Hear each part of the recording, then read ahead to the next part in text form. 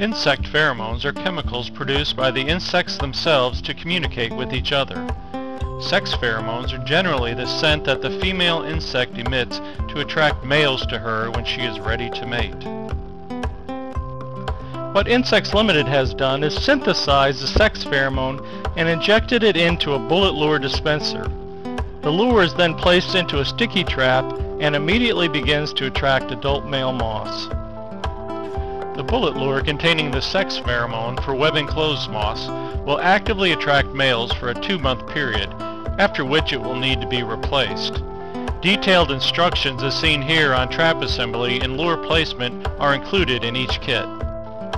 Here we will show an example of how to use pheromone traps in a space known to be infested. It is essential that the species of moth be identified first, as pheromones are very species specific.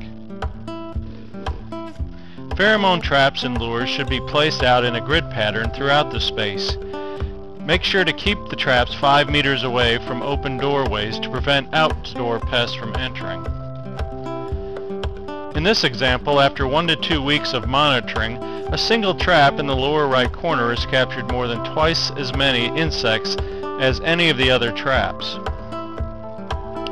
Traps are combined to form a tighter grid pattern around this single trap in the lower right corner.